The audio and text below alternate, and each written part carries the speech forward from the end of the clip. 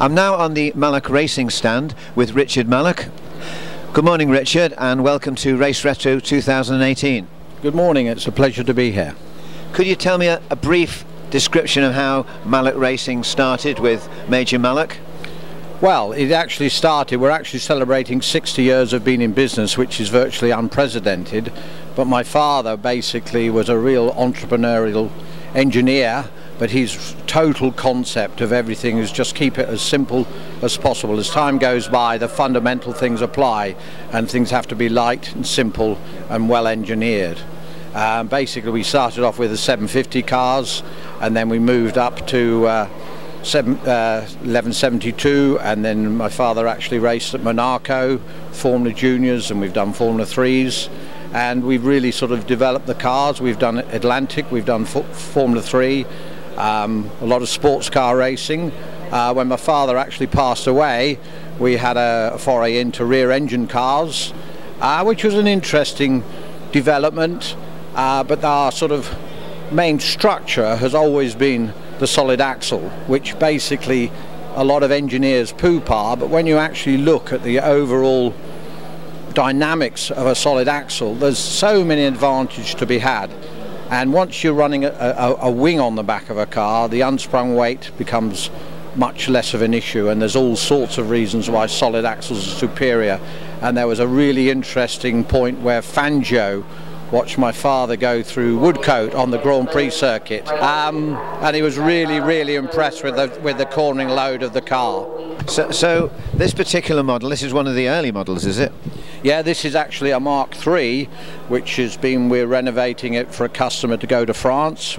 We're actually getting, it's funny in life, you know, you spend half your life updating things, and now we're spending our life sort of renovating the older cars. This is actually a sort of 1963 car, but an awful lot of customers or passers-by are coming and looking at the front suspension and absolutely amazed at how incredibly simple it is, but how incredibly effective it is, you know. And in fact, my father was actually in Reims, did 135 miles an hour on 80 horsepower.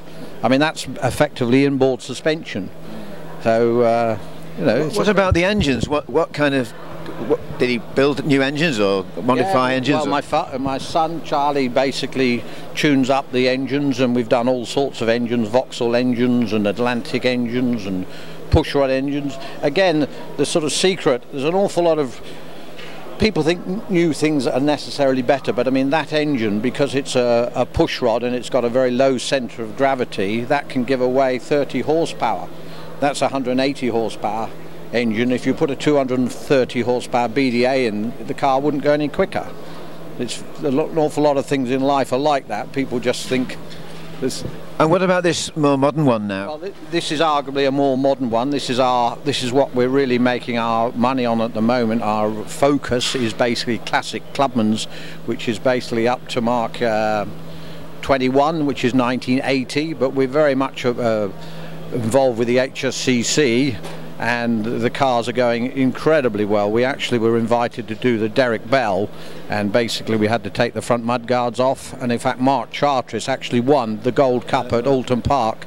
Admittedly it was raining, so we had a massive advantage. But very quick driver, Mark. Oh, unbelievably. But he absolutely loves his Mallock, and he couldn't be here this weekend, and he sent us a lovely text to say congratulations on what you achieved, and he's never going to sell his Mallock. Absolutely loves it. So what was it like living with a father like Major Mallock? That's a very interesting point. I've got to think about that. I'm very proud of him, and he inspired me tremendously. But his total focus was on motorsport, and he loved his skiing, having said that. But I was very fortunate to also have a brother, Ray, and he actually went another way in the motorsport world, and actually became very successful, and has won a lot of touring car races or events, and he's a very talented driver, as is his son Michael. Well, I remember Ray in Formula 3 and Formula Atlantic. Yes, well, I've always slightly lived under his shadow, but I think on my day, it's funny because we've actually been doing some research, and Ray came up with the conclusion that in my day, in the sort of when I was 25, I actually was was a very front-running driver, and I actually raced against James Hunt and Fittipaldi, and raced at Spa on the Grand Prix circuit in the Mallock. But I think most of my racing life I've actually been much more focused on really proving how good the race car is, not ever really considering I'd actually got any talent. Because you raced, I mean, you were racing predominantly in Formula 3 when you raced, you were sitting behind the engine. You know, you were in a different position altogether to some of the drivers. You know, they were all rear engine. Yes, well, you know, it's funny how an awful lot of people, you know, start off with Mallocks and then go to front engine or rear engine cars, but the concept of actually sitting on the back axle, you know, sitting in the middle of a race car, you don't get the same messages, but sitting right at the back, you obviously, when the back end goes, you know the back end's gone. And it's funny how so many people come back to Mallocks, and eventually their sons, they persuade their sons to come back to them, you know. So yeah, it's well, thank you very much for the interview, Richard, and I hope you get more orders at the show and Mallock Racing continues for furthermore. Thank you very much. No, we're very hopeful. Thank you for the time. Thank you.